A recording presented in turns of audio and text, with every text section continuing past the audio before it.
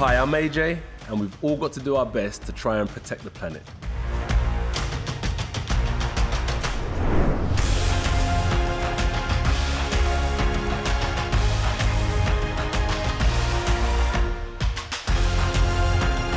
You look at things like seagrass meadows, mangroves, tropical forests, salt marshes, all of these things have the ability to bind up insane amounts of carbon, and if we destroy them, likewise, the carbon that is released, it's something you can barely quantify.